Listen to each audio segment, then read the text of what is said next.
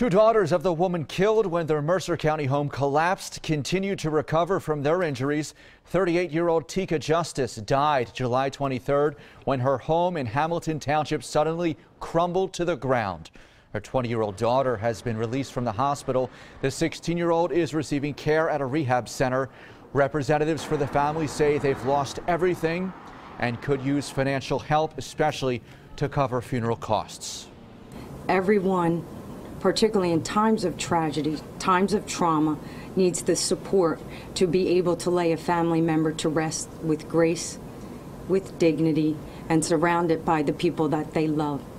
Organizers would like to reach their $10,000 goal by Wednesday so they can finalize funeral plans. You can find more information about the GoFundMe account on our website, cbsphilly.com.